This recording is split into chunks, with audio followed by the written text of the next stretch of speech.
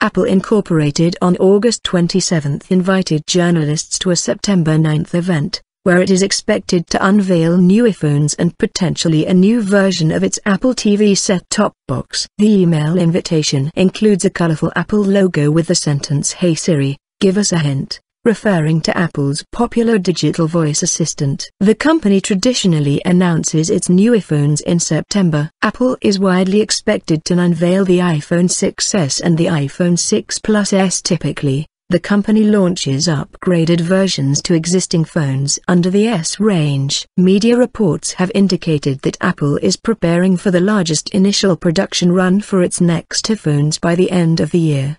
The new iPhones are also said to feature Force Touch technology, which can distinguish between a light tap and deep press. Cross research analyst Shannon Cross said she was also expecting a faster processor on iPhones. "We assume that they may come out with a new iPad at the event as well," Cross added. When users posed the question in the invitation to Siri on their iPhones, Siri threw back responses such as "You're cute when you're desperate for information and you'll have to wait until September 9. I bet you were one of those kids who snuck downstairs to open presents early, weren't you?" The event will be held at 10 a.m.